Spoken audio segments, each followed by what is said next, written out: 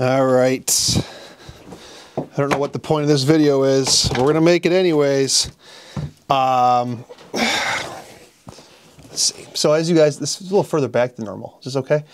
As you guys know, just recently I ended up selling the 28mm Summicron on my Leica M10. This bad boy right here. I have the 50 on it right now. I like the 50 and the frame lines a lot more. And I did that because when I first purchased this Leica M10, I was really torn between this M10 or the Leica Q2. And I ended up going with the M because, you know, I just felt like this was the true rangefinder experience. It's got the brass body, you know, it's purely Leica, besides maybe like a film Leica. And I got this 50mm Summicron because like that's kind of like one of their staple legendary lenses. And it just was the whole thing. But ever since then, I've wondered what a Leica Q2 would be like. And so I ended up buying the 28mm Summicron, as you guys are aware, and it's okay. It's a really good lens. It's just that I don't like 28mm on the frame lines.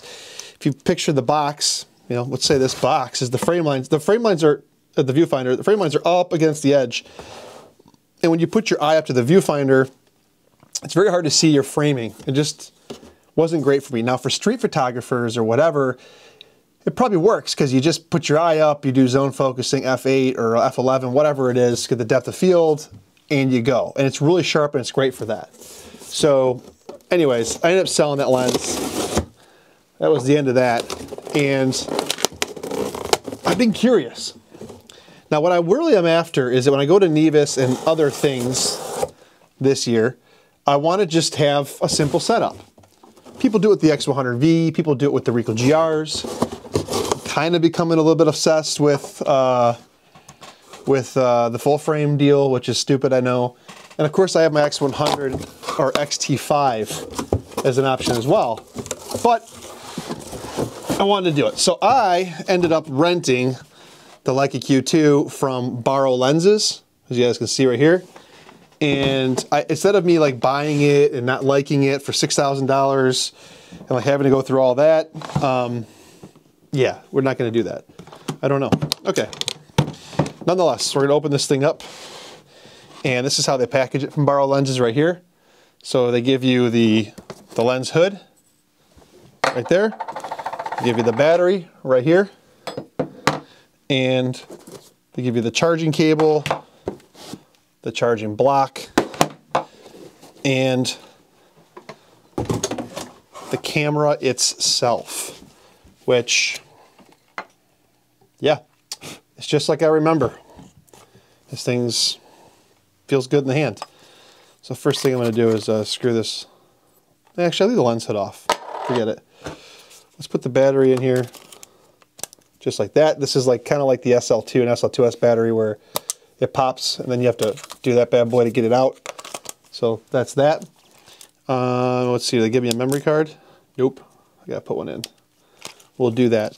But just on first glance, if somebody wants to know, people always tout the Leica Q2 as like this ultra portable camera. And this was one of the things that kind of got me away from buying it originally. But I've been curious ever since. I had to scratch. When you look at a Leica M versus Leica Q2, here's a 50mm Summicron, here's the 28-1.7. They're the same size. They're no different. Now this is lighter for sure because I don't think it's brass. I think maybe it's just like aluminum or something.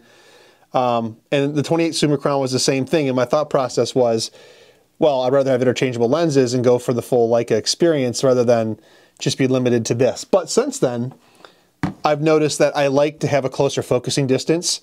Sometimes autofocus would be nice, and the ability to close focus, like I said, with the macro capability is on this Leica Q2. When I was skiing, this really kind of triggered the idea of like, you know, I don't really like this 28, so let's see what this is like. Of course, this has the focus tabs so you can manual focus like you sort of would on the Leica M system.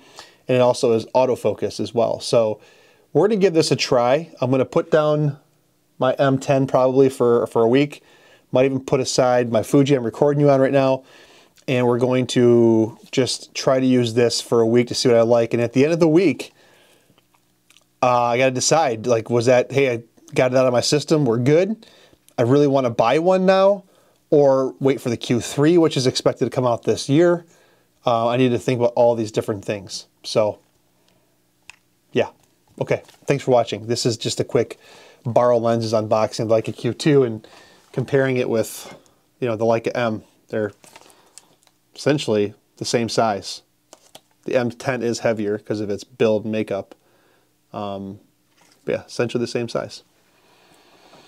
Okay, see you on future follow-up videos. Thanks for watching. So, did you guys want to know what vlogging with a Leica Q2 is like? 28mm f1.7, 1/50th shutter speed, auto ISO for exposure. I can't see. It's on face tracking, internal audio. This is what it would be like if I were to record video of myself. If I wanted to show you something from behind the camera, that's what this would look like. There's an Ilford HP5 box. It gets there nice and slow. Here's the writing on my Ember mug. I have to put it in the little square. Ooh, you struggled with that, didn't you? Yes, you did. How about this right here? Swing line stapler. Let's go try the Ember mug again. That's the first time it's done that. There we go. I got it. Nice and slow. How about my Fuji lens? Yup, there we go. How about that Leica logo? Alright. And then let's go back to me. I don't know. Could this work? We're going to play with it for a week, see how it goes. For shooting photos, mostly.